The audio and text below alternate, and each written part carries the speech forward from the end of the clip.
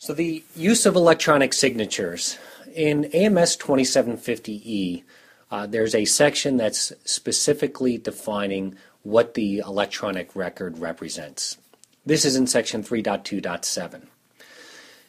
A subsection of 3.2.7 is the 3.2.7.1.3.1, which is defining how electronic signatures can be used for signing off a chart. So as this section states, the system shall be capable of providing evidence the record was reviewed, such as by recording an electronic review or a method of printing the record for a physical marking indicating review. Well, if you're trying to go to a paperless environment, the printing of a record off and then signing it is what you're trying to get away from. So in this example here, what I'm going to demonstrate is how to use a note feature on the SD Recorder application. This is specifically SD Recorder 2, where we have the note mode set so it requires authentication. So when I go to add an electronic note onto the chart, you'll see that entering a username and password is required. So you're providing authentication to the user that is signing off or reviewing the chart or performing some task that you have defined for that. Again, the key here is that the operator that is performing this task, you can always go back to look at that. So in this add note feature, you'll see that now we have the note recorded on the chart, so we can always go back to that.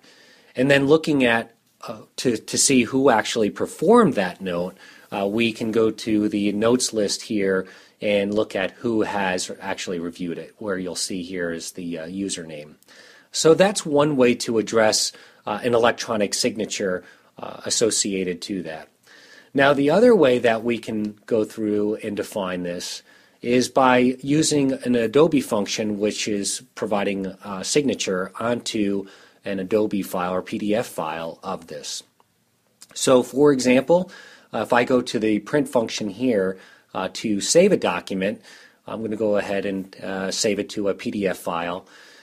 And when this document gets created, I can use the signature function, which is, again, providing a valid signature, which is authenticated to a user and a password, or then has a password to actually sign this and have a valid signature associated to this.